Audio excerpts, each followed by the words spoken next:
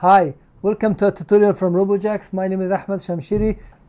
This is grab and go tutorial where we can control a DC motor using two relay module and ESP32 from Wi-Fi interface. Now the motor is off. I can turn it on. It shows it is running in counterclockwise. Turn it off and then change the direction, and using your mobile device. You can get the code for this by clicking at the link below the video in the description, which will take you to robojax.com/learn/Arduino. Let's get started with this.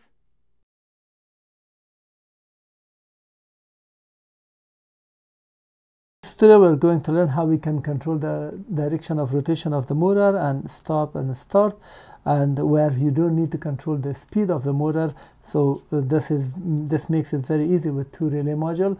I will just explain the wiring, and without explanation of the code, we go for the demonstration.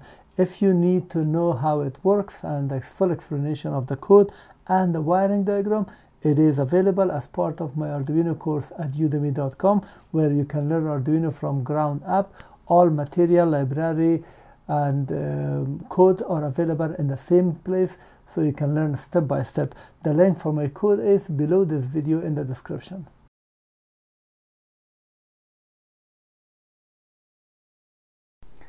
In order to start using ESP32 with Arduino IDE, you need to prepare Arduino IDE for that purpose. You will copy and paste it here. You see it says package ESP32 index.json at the end. So once you paste it here, click OK, click OK. This is telling Arduino IDE where to get the board driver. Click on Tools, and then Board Manager. And here, wait for this to complete at the bottom, this bar graph. And then type here ESP32. You see ESP32 by Espressif Systems. It says installed. In your case, it will not be installed. You will have install button here. Click on it, and it will take maybe a few seconds or a minute. And the installation, once is completed, click close. Now we have to tell Arduino IDE which board you're working with, because the driver is ready. Click on Tool, Boards. This is Arduino IDE, which you will usually work, but scroll down until you see a line below that. All of these are ESP32, and ESP32 rover module is the one that you click and select, and the dot will appear. Now we have to select the port. For that, we have to find out which port we are using. Right click on the start menu, device manager, and you see port. Click on this arrow to collapse it, and mine is using COM port, Silicon Lab. If I disconnect it now, you will see that it will disappear. Connecting it back. So this is COM6. Note that. Click on Tool, Port, and you will see COM6 is already selected, and now you can write your program and run it.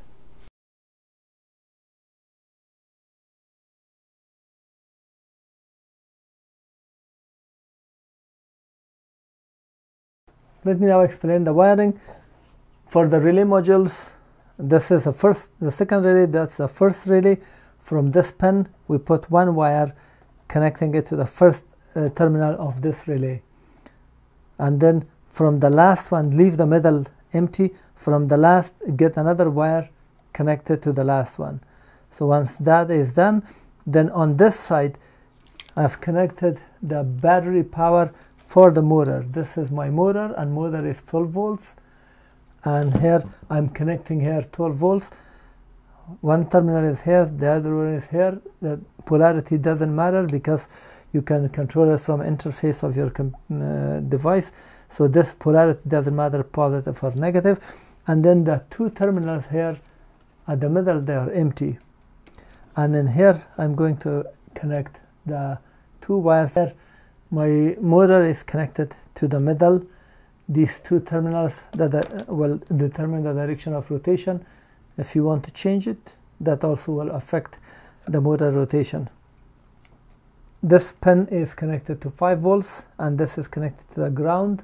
these two wires, and here is my external 5 volts.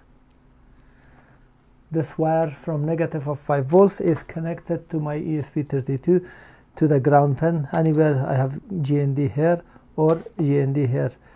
And then here we have two wires, input 1, input 2.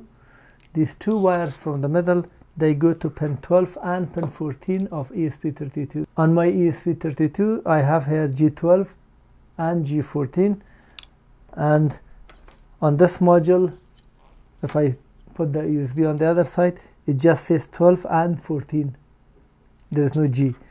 So we will connect it to those two pins.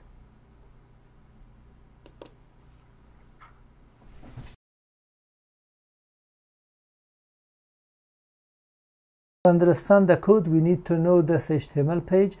This is being generated from the web server of ESP32. When we define ESP32 as a web server, this is generated. If I press Ctrl and U, you will see that this is the text behind the scene. This page is result of this text, and here is HTML, and HTML tag ends.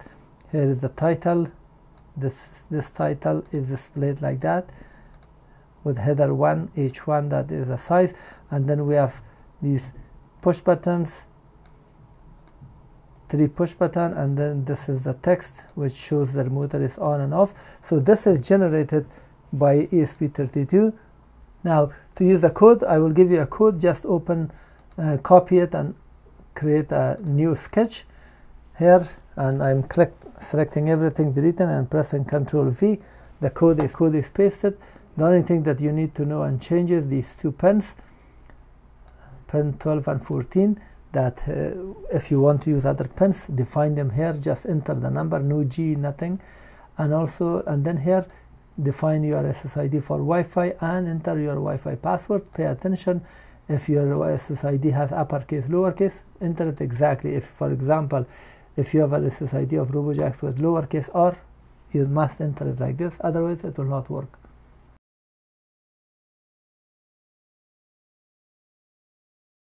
First, make sure the computer is connected to the same Wi-Fi as this device. As you can see, this is connected to Robojax. Now to access it, let's open the serial monitor first. Here is the serial monitor opened, and then press the reset button.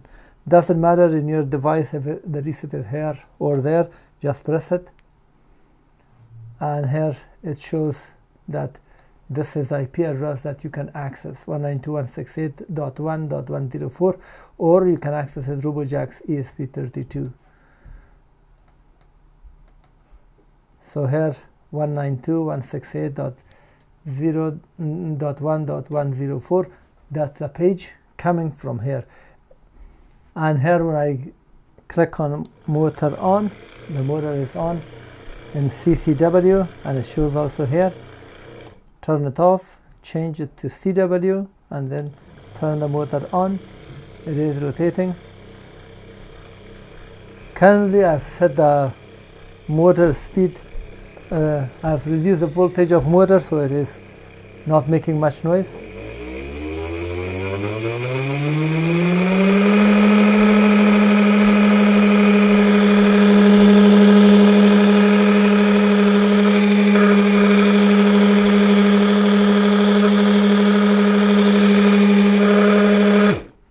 So if I click now,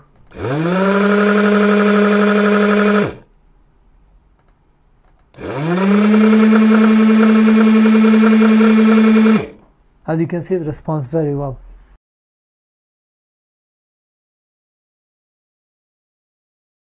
To test it with your mobile device must be connected to the same SSID of Wi-Fi as the ESP32. As you can see, this is now connected to Robojax, and I have opened the 192.168.1.103. Now the interface is coming from ESP32. The motor is off, it is going in CCW, and now it is running. I can turn it off, change the direction, and then turn it on, and it also displays the direction.